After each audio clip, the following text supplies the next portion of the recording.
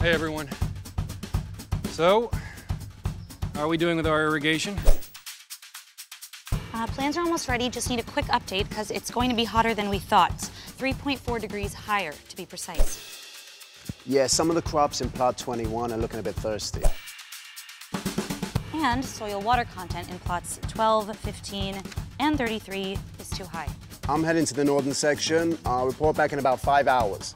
This is a mess. Hey, are we over or are we under irrigating right now? Under. Definitely over. Why does it have to be so complicated?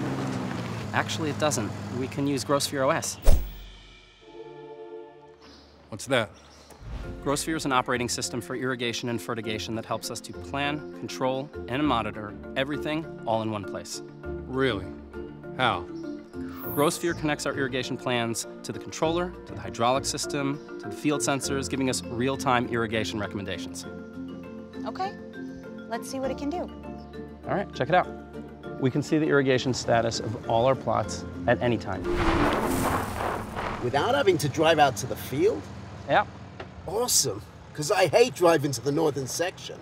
Hold on, I see that there's an alert on plot 7, incomplete scheduled irrigation, and I see the sensors are showing dry soil. No worries. GrowSphere's already updated tomorrow's irrigation schedule accordingly.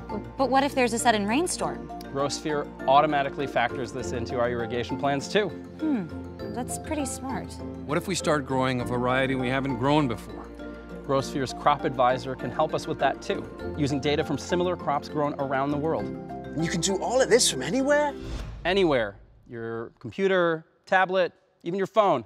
Fantastic, because... You hate the northern section. So, GrowSphere, huh? GrowSphere. GrowSphere! I think our crops are gonna love it.